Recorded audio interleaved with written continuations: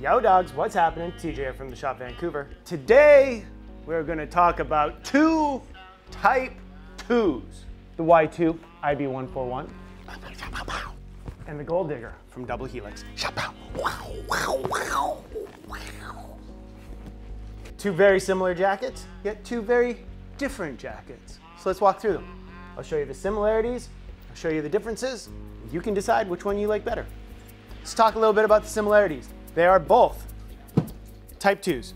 Two pocket, traditional 1950s style from Levi's. They both feature 1, 2, 3, 4, 5. That's my Count Dracula, Count Chocula. 5 button down front, bleated blouse, and pleated blouse front. This is a Type 1, but you get the idea. They both feature an indigo dyed horsehide, which is about 1.3 to 1.5 millimeters thick. Both jackets also feature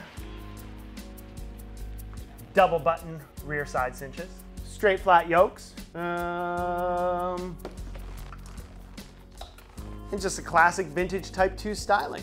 Cut-wise, they're both almost identical. They both measure the same across the shoulders, the same across the pit to pit, and the same in length. So they're almost the exact same jacket. But what are the biggest differences between the Y2 and the Double Helix? Obviously the color.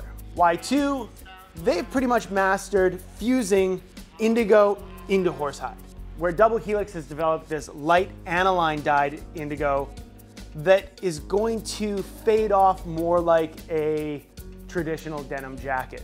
That's not to say that the Y2 won't fade. A customer of ours has one of our IS-13 Pablo Western shirts.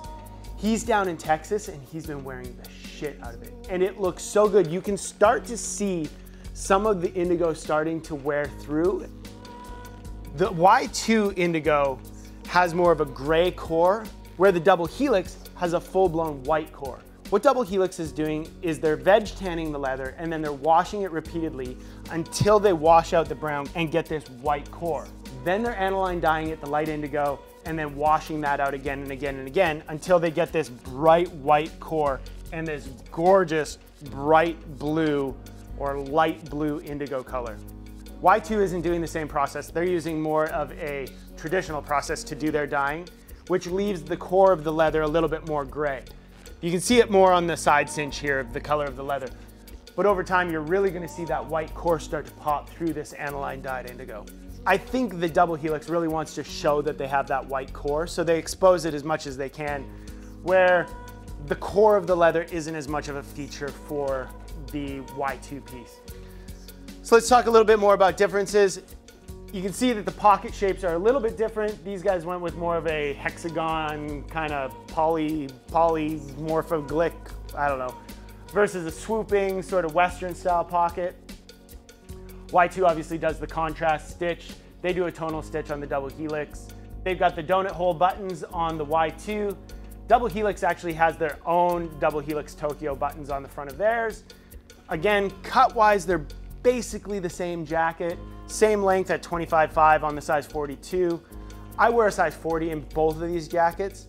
On the front, that's basically the same.